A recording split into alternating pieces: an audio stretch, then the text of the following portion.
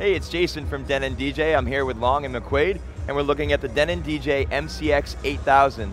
The MCX8000 is our brand new standalone professional DJ player for Engine USB and Serato DJ. What's great about the 8000 is it supports both Serato DJ and Engine USB playback at the same time. So I could have one deck completely standalone with USB and the other could be a Serato DJ control deck.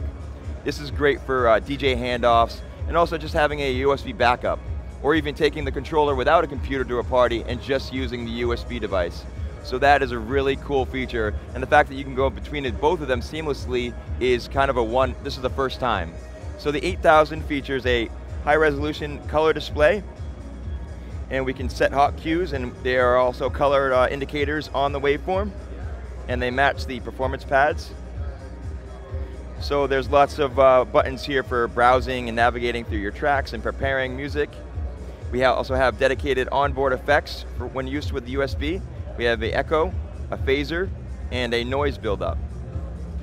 These effects are also available when it's used in line mode. So if you're using it with a turntable or a media player, you can also use these effects with that input source.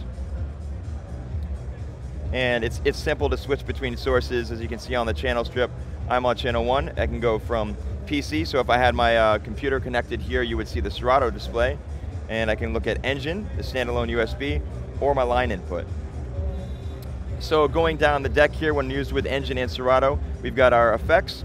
We've got a needle drop for touch strip for searching quickly through the track. We've got a 5.5-inch touch capacitive platter with an LED ring for tracking your position. A long throw 100mm fader, pitch bend buttons, a auto loop and manual looping section, and then over here are our performance pads, which are velocity sensitive. With Engine we have cue, rolls, and a 4-beat auto slicer. When you use the performance pads with Serato DJ, that opens up more features. So you can have control over slicer, sampler, velocity sampler, and even a brand new key performance pad mode, which is exclusive to the 8000 right now.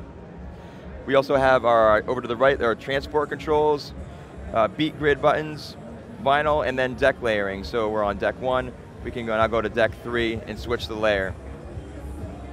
So that's kind of an overview of the deck controls. Let's take a look at the mixer on the 8000.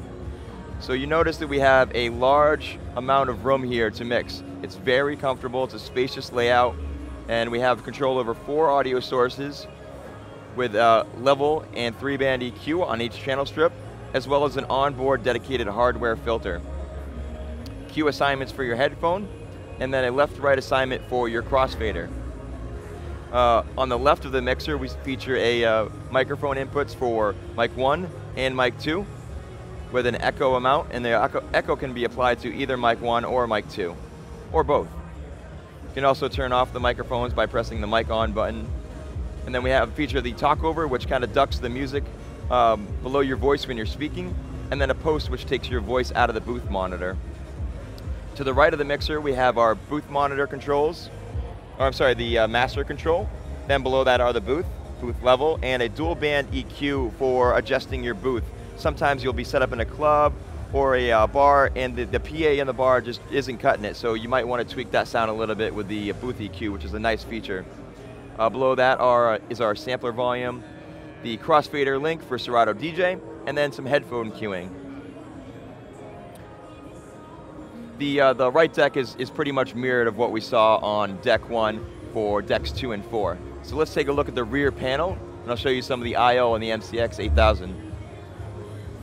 So starting from the left here, we've got our power switch, power input, a high retention USB 2.0 port, a USB hub to PC. So this will free up the hub, the port used by the MCX8000, giving you additional input for a external hard drive or an additional controller.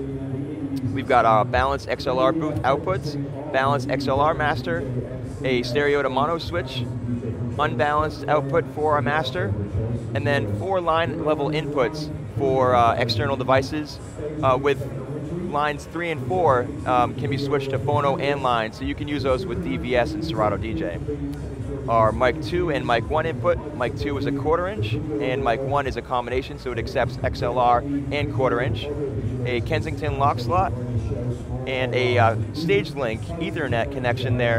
And what that will do is that sends all of the information played from the MCX8000, including your active state, active deck, your tempo and pitch adjustments, and that sends it to a video rig, and it will trigger lighting, pyrotechnics, and all kinds of video. So thanks for stopping by and checking out the MCX8000, and it will be available in a few months. Thanks, guys.